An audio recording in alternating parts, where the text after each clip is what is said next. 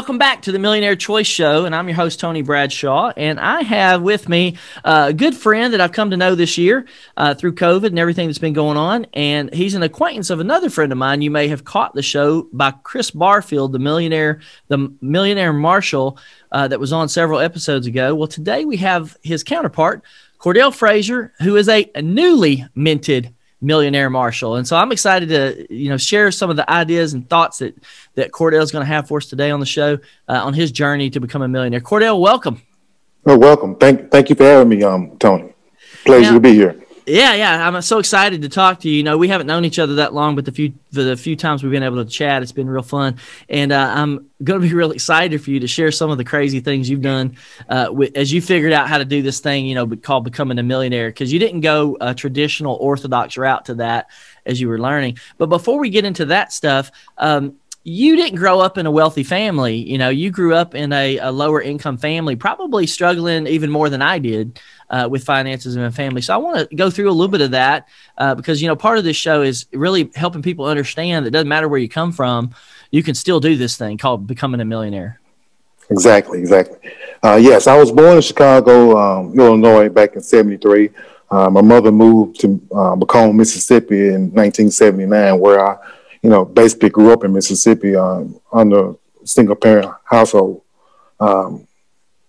Graduated high school, went to junior college for a little while, and then decided to join the military, the Army Reserves. So I went off to the Army Reserves and then came back and developed a love for law enforcement, where I eventually became a Jackson, Mississippi police officer. Yeah. So when you were a kid growing up in Mississippi, it's not, you think about New York, you think about California, you think about these states that got all this money or supposedly have all this money, right? And you don't think of Mississippi as being one of those rich states. So what were some of the hardships you had to face, single parent home, boy in Mississippi?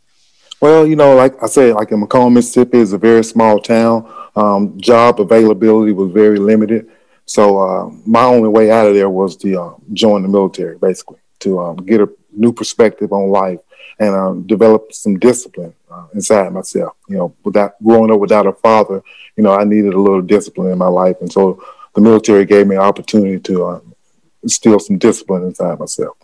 Now, that's interesting. I've not heard that before on the show here, but that is a big piece of that. It's actually part of Millionaire Key number 1, which is you can't build or keep wealth if you don't develop strong character, and self-discipline is one of those character traits that you need. And so it's interesting that just as a young guy coming out of high school that you started realizing, hey, I need to develop some discipline. And so you were embracing one of those first principles that I teach about. Exactly, because if you got to have the discipline to put money places where it's going to grow and not touch it, so it can work for you instead of you working for money all the time. So you went when you got into the military. You said the Army Reserves. Did you ever get deployed? Yes, I got deployed for the first time in 2003 to Iraq to fight the Iraqi war in 2003, and then I went back a second time, 2010, 2011. Gotcha. And then it was after 2011. Is that when you got into the law enforcement side of things? Well, I was into law enforcement in 2003 when I went the first time. I was employed by the Jackson, Mississippi Police Department, and then 2005 is when I got employed with the United States Marshal Service. Oh, awesome. In 2005. So you've been in there 15 years now, huh? Exactly. Oh, awesome. Mm-hmm. So, yeah. And so I think that's a key point too, is because, police officers, contrary to what people may think, they don't get paid a lot, do they? No, we don't. And and you get paid a little bit more as a U.S. Marshal, but it's not like you're making like double six figures out there, like some of these corporate guys are. So No. you've really had not, I don't want to say a small income, but not some big fat lucrative income. You've had a modest income, and Exactly. you've been able to turn this into. Now, did you always think you could build wealth, or when did you kind of figure out that you could get away from this kind of lower income place and then start building some wealth? At first, my main goal was to just save portions of my paycheck every pay period. My grandmother had taught me that when I was a child to save my money. But the turning point for me is when I was watching the presidential election when Mitt Romney was running for president, And I remember the commentator saying that he didn't have income. He had capital gains. So that kind of sparked the interest in me. I'm like, whoa, in my mind, everybody, pay income tax. So now I started, researching what capital gains meant. And so basically what I found out is that, that's when you allow your money to make money for you. And I'm like, wow, man, that's awesome. You don't have to work with this money. The money works for you. So I remember the first time when I received 3 cents dividends from a stock that I purchased. And I thought that was like one of the most awesome things in the world. I didn't do anything for this 3 cents. It was just deposited into my account. So that sparked the drive inside of me, Yeah. And how were you when that happened for the first time? I was probably 38. Yeah. I was probably 38. Yeah. So not young, but no. Yeah. So you kind of got started a little bit late, didn't you? Exactly. I did. The most important thing is that I developed some good saving habits in my 20s. So I had some comfortable savings in the bank, but what I had to do was change my mindset to realize that I wasn't going to be able to save myself into wealth. I was going to have to take that money and reallocate it in some other asset in order to generate wealth at a faster rate, because I wasn't going to be able to work my way into wealth. So that was a very pivotal point in my life when I made that decision. Yeah, I think that's great to say it that way. I love the way you said it, because I think a lot of people, they don't ever, take the plunge to actually take time to learn more about their money. Millionaire key number 3, get money smart. And you started getting money smart at a later time, but you had already started being frugal. But being frugal is not going to make you create wealth. It's not going to get you to where you need to be. You got to figure out how to multiply that money. Exactly. Yeah. So you were 38 when you kind of started on that journey, right? And so now you're pushing. Are you 50 yet? I'm 47. 47. I was aging 47. you a little bit. I just turned 50 just a few weeks ago, so we're kind of in the same ballpark. But what I love about that is what you just told me is from 38 to 47, it took you a little bit less than 10 years to become a millionaire once you decided to do it. Exactly. And when I was 38, I knew I wanted to be financially stable, but I had to put a dollar amount on that, because that can mean different things for different people. So in my mind, I'll say, if I can make it to $1 million of net worth, that could be a comfortable amount of money and assets that maybe can take me throughout my life. So I said, well, I'm going to give myself to 50 to become a millionaire at 50. But lo and behold, I made it at 47. So I'm very thankful and grateful for that. Yeah, and I think, man, wow, that's amazing to me. And what I've kind of started doing since I've started talking to more millionaires on the show and just kind of getting their stories is it feels like it takes about 15 years. I was telling somebody today on the phone, I had one guy that I've talked to that was 5 years old, and he's like, I want that candy bar. My mom told me I can't get that candy bar because she didn't have the money to buy it. He's like, I don't want to live like that. I don't want to try to scrape money together for candy bars. I want to be wealthy. And he became a millionaire at age 25. I talked to a young lady. I talked to a young lady. She grew up in a family that knew how to manage money. She's 29 years old and it's got a net worth of $750,000. And then others that get there by 30. So, what I'm finding is when people start to understand this principle of wealth and start making the right decisions, it takes around 15 years or so. And what you just told me is it only took you 9. Took you 9 years to get there. Now, did you start with, you said you had some savings built up. How much did you have built up? Probably in the range from 50 to 75K. And what I did was just, I took some of that money and distributed into 2 or 3 different sectors. Real estate, stocks, bonds, and Bitcoin. It is my major 4 investment tools that I use. Yeah, and so not knowing a whole lot at the time, how did you actually go about getting started? Like, and let me say this, you didn't start from like zero. You had a frugal lifestyle before, which allowed you to accumulate that 75 grand. Exactly. But from the time, so you kind of set yourself up for success. And then you said, oh, I can become wealthy. I don't just have to save money. Exactly. Once I realized the difference between being rich and being wealthy, then I said, well, I would much more rather be wealthy than rich. And the reason I say that is because when you're wealthy, you have assets that are going to continue to make you money, as opposed to being rich. If you start off with $1 million, somebody gave you $1 million in cash. As soon as you spend $1, you're going back the other way. But if you have $1 million in assets that's generating wealth for you, only thing you have to do is just let that money continue to work, and your wealth is going to continue to build, as opposed to being rich and you don't have a lot of assets. Then every time you pay your bills, your mortgage, car payments, or what have you, your wealth is going back in a negative way instead of growth. Yeah, I love your story about like I'm thinking about you as this 20-something-year-old guy. I'm sorry, 30-something-year-old guy having $75,000 sitting in the savings account or wherever you had it sitting. But a lot of people don't even have like $3,000 sitting around. You had 75 grand sitting around. So you must have thought like, hey, I've arrived. I got $75,000 sitting in the bank. Like, well, I remember I was probably 8 years into my military career. I ended up doing 22 years in the military before I retired in the Army Reserve. So when I was 8 years into my military career, I put in the back of my mind that this is extra money every month that I'm getting from the military. So what I did was I stopped spending my reserve checks every month and started using that money to build up a lucrative savings account. So once I got my finances in order, then I said, no, this ain't as hard as it seems.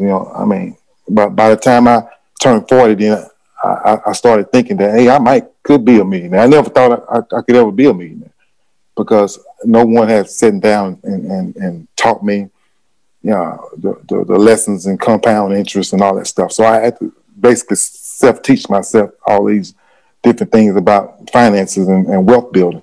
So once I got to about 44, I was like, man, this could really happen for me. So I began get more and more enthused about, saving every dime and investing every dime. Start cutting back things in my life. No trips, no vacations, and just kind of living a little more and more frugal to just reach this goal, just to see if it was going to even be possible for me. So.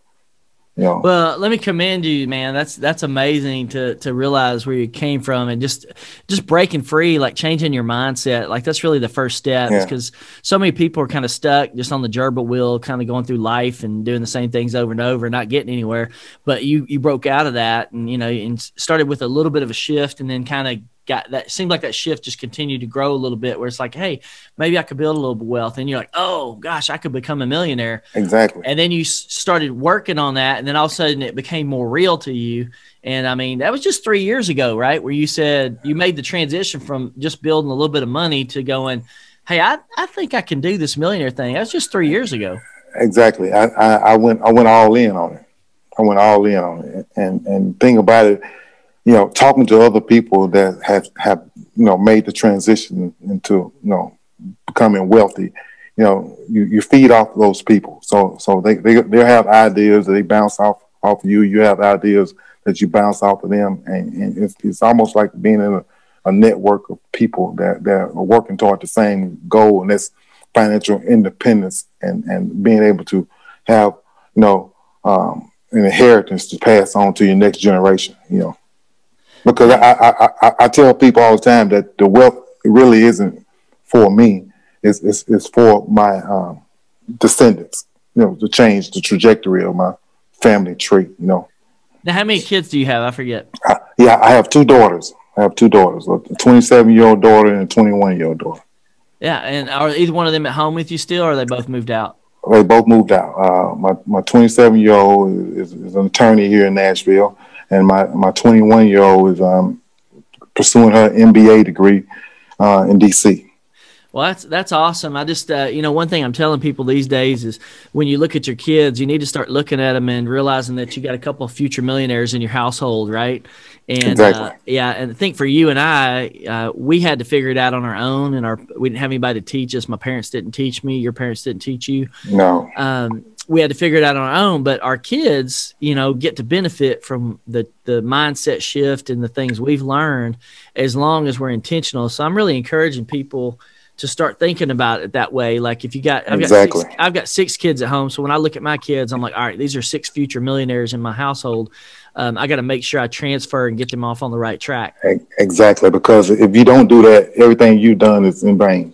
Because once they get your inheritance, it's going to be squandered away because they don't have the capacity to manage that type of financial responsibility.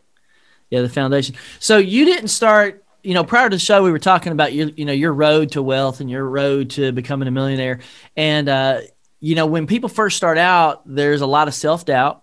There's a lot of confusion probably because you're like, well, how do I do this? Can I do this? How do I do this? What do I do first? And so I want to do a little bit something different with the last 20 minutes on the show. And let's just walk people through how you got started and your evolution, because where you start is not the only place you're going to continue when you go on this journey. It's just where you start, and you're going to keep learning more and refining more, changing your decisions a little bit, improving. And so you're going to get wiser and you're going to make better decisions in the future than you make at the beginning. But the key point is you've got to make the commitment and start the learning process so that you can get the other learnings and apply them. So you didn't start out with some mega stock, right? You didn't just get lucky. No. That's another thing I hear when you talk about somebody about being a millionaire. They tell you, oh, you just got lucky. You're in the right place at the right time. No. And that doesn't happen to everybody. And I'm like, well, that's not what happened. I'm sorry you believe that, but I had to work my butt off to get Exactly. And you did the same. So where did you start? How did you start? Like I said, I started with the U.S. Treasury saving bonds outside of a traditional money market account. So I started, with the traditional saving bonds from the U.S. Treasury Department. And I did that for like maybe 3 or 4 years.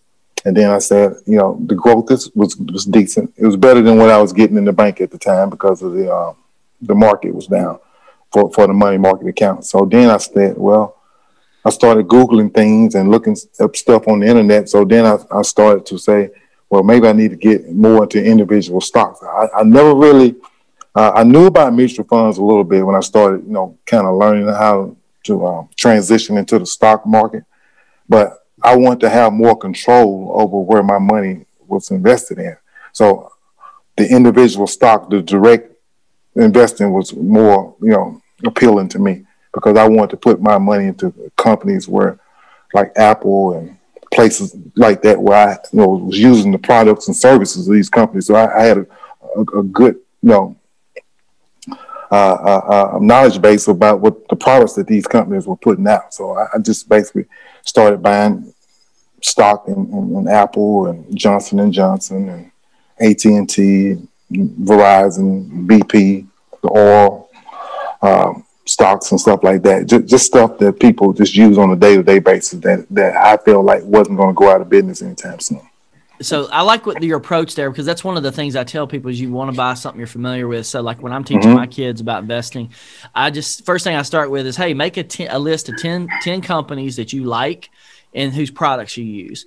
And then go research those. So start with what you're familiar with and that you use. And then, some of those are going to wash out. Not all of them are going to be worth investing in, but some of them will be. And that's a good place to start. Now, you started with very safe investments. When you say you started with bonds, treasury bonds, that's a very safe, or we think it's a very safe, as long as the government doesn't, a coup doesn't happen, the government doesn't turn over, that's a safe investment. But it's not a very high yield investment, like you were saying. It's a low. No, it's not. But I use that to be able to put my money somewhere other than in the money market account that I feel comfortable with, not waking up the next day and half of my return is gone. So once my tolerance level began to increase, then that's when I kind of start transferring money from the bond aspect into the stock market. And then once I start seeing the percentage of growth, I was like, whoa, I'm on to something here. So yeah, and then you kind of bypassed mutual funds, which a lot of people are going to tell you to get into mutual funds because it's safer. But now I'll tell people, like like you said, your risk tolerance went up, Cordell. Exactly. But for a lot of people, I think mutual funds is a good place to start because it's a safer place. It gives you a better yield than a treasury bond. And it's a place to go on the journey, right? Where you start to learn, and you know, it's a little bit safer. You get a little bit better return. And I think there are different levels of investors, and you're going to be at different levels based on the learning that you do and the education you do. And one reason why I bypassed the mutual funds is because by being a federal employee, you know, we have an opportunity to invest in the thrift saving plan. So that's a pretty, you know, stable investment platform that's offered for federal employees. So like I said, I'm 100% invested in that. I put the max in that every year. So I wanted to kind of get a little more aggressive with my investing because I wanted to turn money over a lot faster because I had a goal of trying to become a millionaire before 50. So I had to get in some more riskier investments. Yeah, you had to get at it. You had to get busy. Yeah, but exactly. And I think that's a good correction is to say, hey, you know, let's say you had, let's just draw hypothetically out here. Let's say you had $2,000 a month. Let's just use number $2,000. Yeah. So you had a certain amount of that was going into the thrift savings plan, which was your safe investment, which is exactly. Yeah. And let's say it's 1,000. You can correct me on your ratios, but let's say it's 1,000 and you take another 1,000 or whatever that number is and put it into different stocks and things that you're buying up. And exactly. So you're basically splitting on, hey, I'm putting some safe money over here. I'm putting some risky money over here. Exactly. And that's actually how I started too. I started with mutual funds. About 50% of my money went in mutual funds. 50% of it went into individual stocks. Mm-hmm. And that's how I chose to curb my risk. I'm not telling the listeners here, you future millionaires out there, that that's the place you should start. I'm just saying that's the place we started. It's not a bad place to start, but you have to really be prepared for the risk and also do the learning and the studying and the research, because you can't lose all your money like people do. They'll lose it all. You have to have a foundation, and that leads me into my next topic with real estate. You know, with the stock market getting, you know, a lot more volatile the last year or so. Last year, I decided to shift some of my assets into real estate to get that stable, consistent income coming in once a month. So yeah, I think that's great. And I think real estate, let me tell you the way I think about it, see if you agree with me on this. But as I'm coaching people and talking to them about their money, mentoring them on their money, the way I look at it is cash and stocks are paper. That's paper money. That's paper wealth. Exactly. And you can use that as a vehicle to build your wealth, but it's still paper. At the end of the day, it's still paper. Real estate is land. It's tangible. You can hold it. You can walk on it. You can cut the grass. You can plant stuff on it.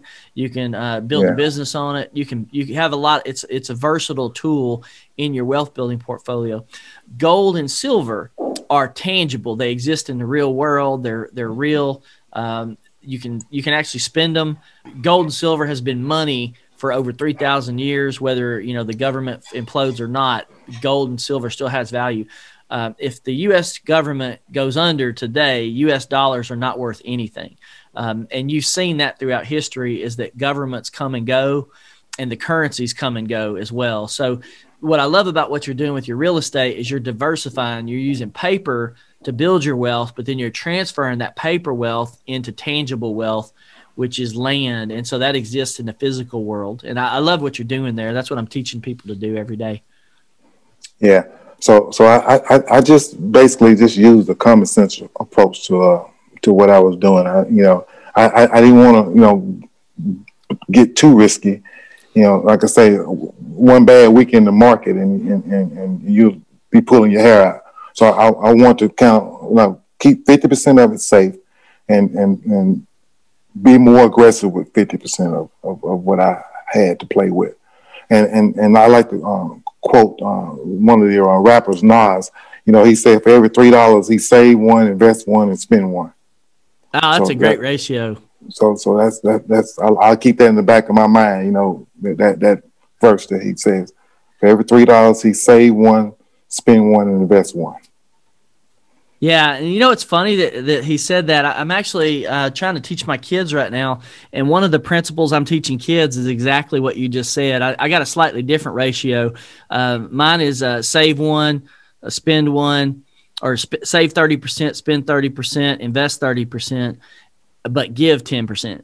And Yeah, so whether yeah, that's, presents or stuff to teach them altruism, but that way you've got a good ratio. And if your kids can come out of high school thinking that way, they're going to be, exactly, they're going to build wealth. If they can keep that ratio locked in their brain as they continue to increase their income, increase their jobs, they're going to build some wealth for their family. And so I think exactly. that's great. I have to look up Nas.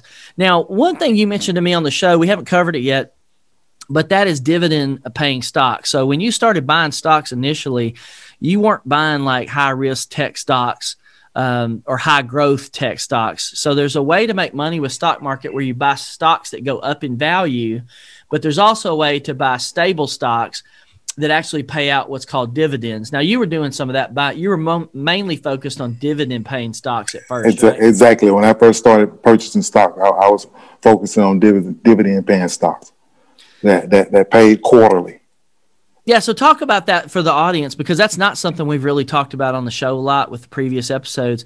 So in that portfolio, what were some of the big stocks, like what we call, blue chip stocks or some of these bigger companies? Some of the stocks in my portfolio that I had that was dividend paying stocks was Apple, AT&T, BP, Procter and Gamble, Johnson and Johnson. Those are basically the ones that I chose to put in my portfolio, and all those stocks pay anywhere from 35 cents to 65 cents per share dividend. And what I would do, I wouldn't take the money when I got the payout. I would have mine reinvested into the company. So I set my account up so whenever I got my dividend payments from those various companies, they would just reinvest the dividends back into the company. And so when you say 35 to 65 cents, is that annually or is that quarterly or what was the frequency?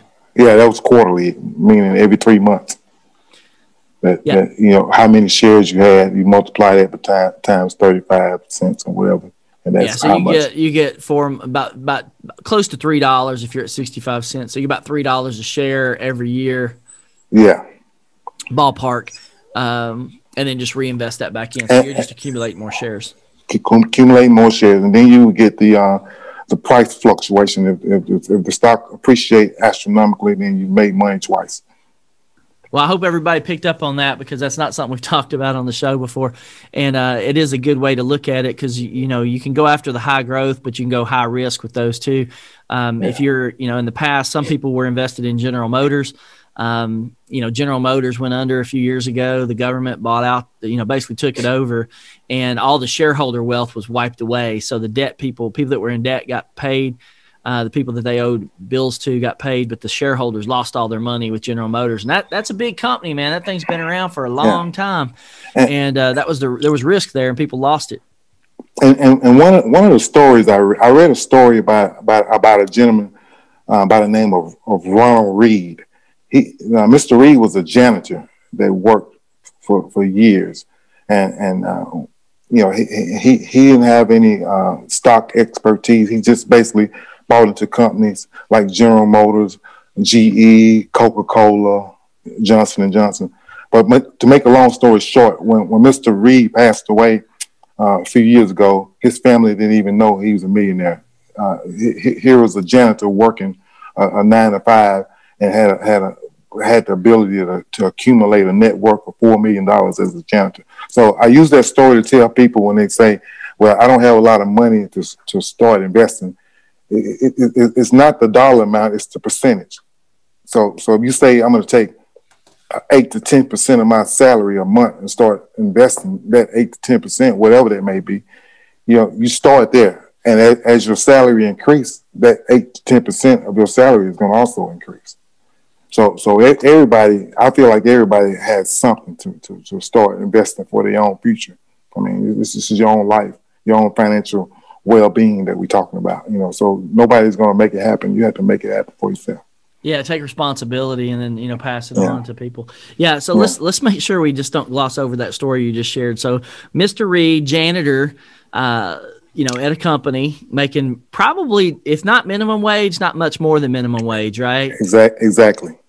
And when did he pass away? When did he pass away? I want to say it was probably about 5 years ago.